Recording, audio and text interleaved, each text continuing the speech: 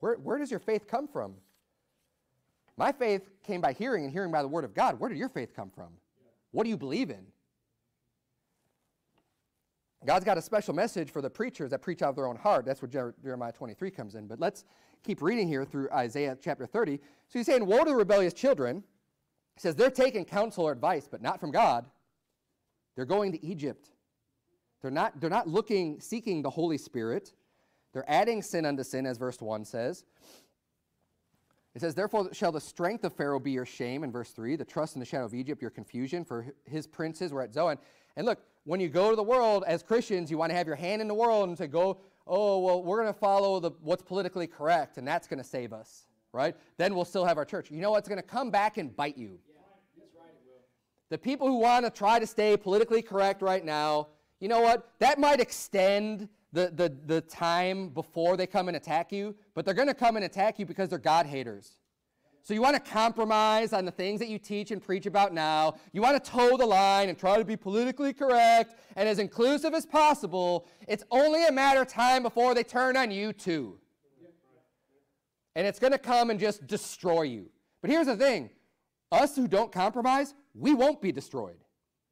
You will be. The bunch of compromisers and the stinking phonies out there that just want to toe the line and just go the way of the world, they'll be chewed up and spit out. And you know what? Good riddance.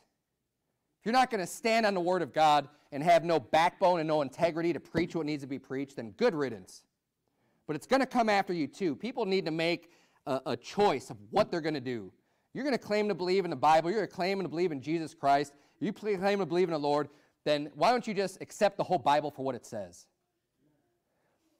And these are not personal interpretations. Well, that's just your interpretation.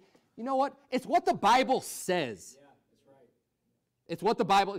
Anyone with reading comprehension 101 can read a book and see what it says.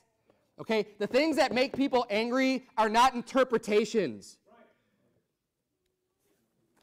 Right. When we look to God's law and we literally read passages that say things like, if a man also lie with a mankind as he lieth with a woman, both of them have committed an abomination, they shall surely be put to death, their blood shall be upon them.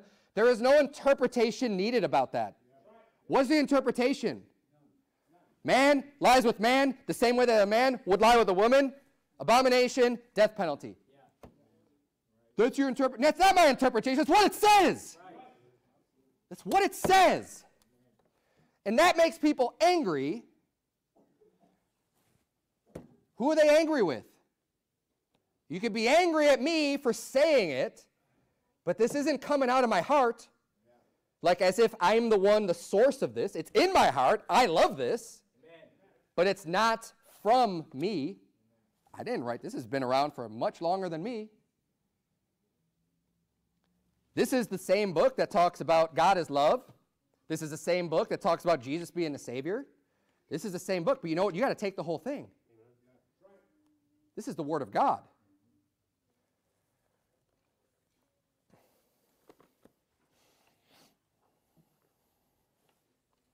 And you could go on in Leviticus 20 and continue to have people freaking out and getting upset about the things that you say. But these things in the law, the reason why they're in the law, God's law is not meant to just have all these interpretations. It's meant to be clear. That's right. A good law will be clear inherently because you don't want people going, well, I don't know, is this right, is this wrong? No, this is right and this is wrong and this is the penalty and that's it. Yeah. It's a bottom line. Law is meant to be clear.